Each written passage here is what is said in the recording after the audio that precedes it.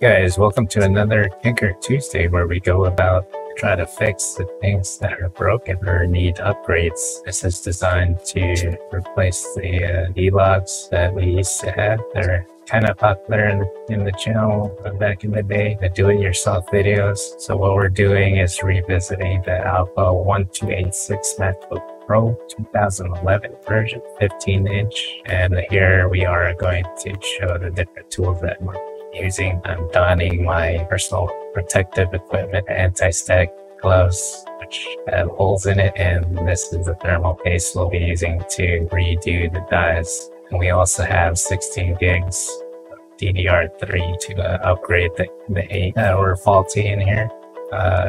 We had the 3 beep error, so it indicates that there's some problem with the RAM. We're also going to install an extra SSD inside of a hard drive caddy. The person that gave me the laptop, a worker, said as long as I took care of this, it can make it work, and it would be mine. So he let me know that there was a hard drive caddy in there for an extra thing. He thought I was going to put an optical disc in there. He forgot to tell me about that. Anyway, these actual cables, they have a name. They're actually flex cables. I just found that out. So here I am putting the SSHD in here. By the way, it's a hybrid solid state drive. I was going for cheap. All in all, I spent about $200 repairing this laptop, which back in the day cost quite a bit, about $1,500 or I think $1,700 at its full flat price. It's not bad. It's got an i7 4-core, and it was a maximum of 8 gigs of RAM. Anyway, let's keep going.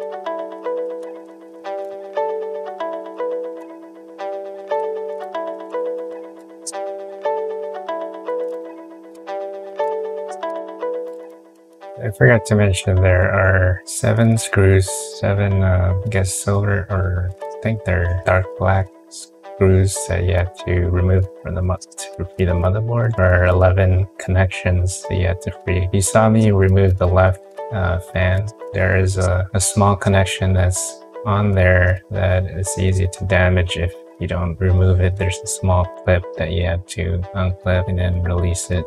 So here we are at the logic board, removing it. Someone messaged me and asked me if I replaced the thermal paste on this thing, and good eye, I did not. So I'm gonna go and see what's under there. The person that sold me this thing did not just advertise as something that came out of a working board, so that probably has the stock. Yeah, it has the stock thermal paste on it. Usually, well, when I open this is a bit goopy. Here I am cleaning it with 90% isopropyl alcohol and Q-tips.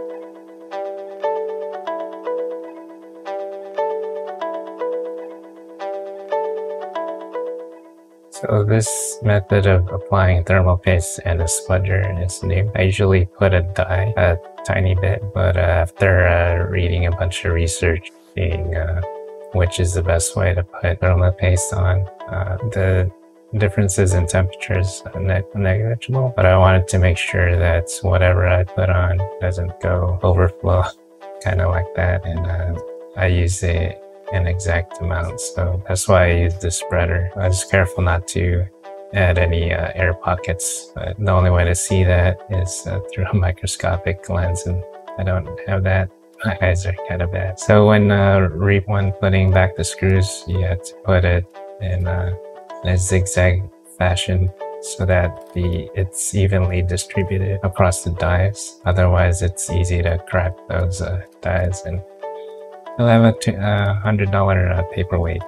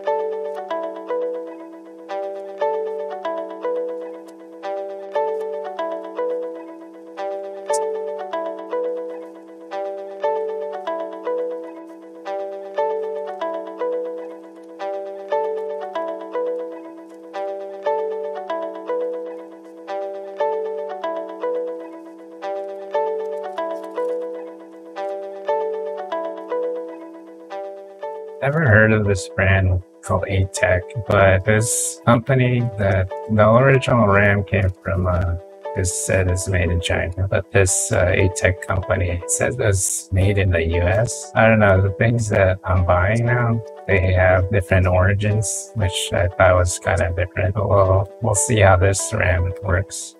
I did encounter the 3B better again, so that rules out the RAM. Well, I'm not entirely sure what's the problem. So here I am opening and opening, checking, unchecking if any connections are loose or whatnot, repositioning the RAM, the average troubleshooting steps that you usually do when you're playing the RAM.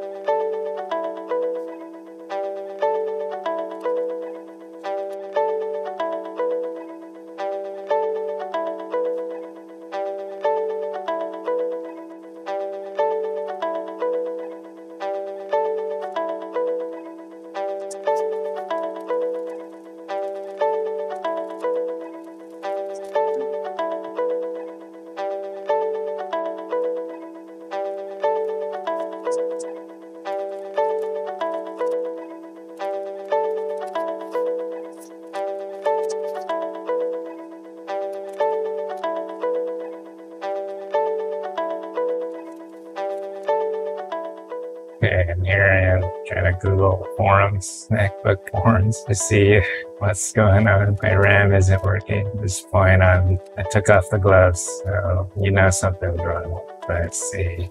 Here I am trying to figure out why it's not booting. It's not even showing a display, which I was like, the most expensive thing to replace is the display, so I didn't want that to be the thing. Kept reading and reading. Then eventually I figured it out. There's a slot on the board. When there's no way of telling this until you test it. The person that sold me this logic board probably knew the second slot is inoperant or not working, but it took me a while to figure it out. So I was approaching my hour mark, and I really wanted to fix this before that. It's always a goal of mine. I went a little bit over, but then after checking everything, I finally tried something different. This is the key. This is what fixed this laptop.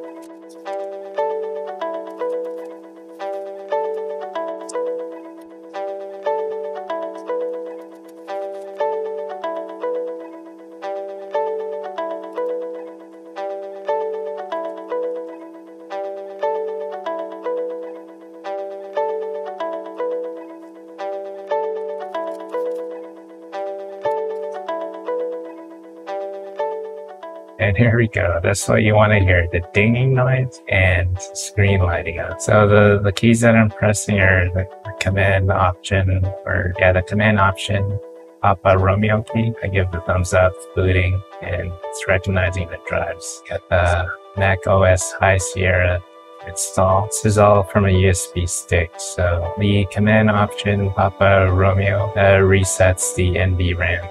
So any settings that it had 8 gigs of RAM or whatnot are going to be cleared just to double check. So here I am formatting the new drive. I used it in a Windows computer, so it has a MBR record in it, which isn't a format that Mac uses, so I had to reformat it. So this takes a long process. I think I speed up the video, but it takes a long time. Apologize if I don't speed it. Oh, okay, it's speeding up now, and we're gonna call this good. I'm not gonna take you through the installation part. These do-it-yourself videos are primarily hardware-based, but I will, in the next episode, I'll show you the progress. I'm actually using the Mac now. It's only 8 gigs of RAM, which I want to fix so that I could use 16 gigs. So I ordered a part that needs to be soldered, possibly the memory RAM module areas. So hopefully that will go well. I'll see you in the next Tinker Tuesday. Appreciate you guys checking out the channel, and for those that do contact me on social media, I appreciate it. You guys keep me on my toes. If you do like this kind of content, please consider subscribing, ding that bell, and every 3 days you'll have a notification. It's a really great way to support the channel. We're almost at 100 subscribers, and once we do that, the goal of mine would be complete. We'll achieve the goal of changing the username from Nezodam to Nezodam, which I prefer because it's what I've been saying. Anyway, like, follow, comment, or subscribe. Ding that bell, and I'll see you in 3 days. This is John Nezodam signing out. Take care. Remember, you are essential.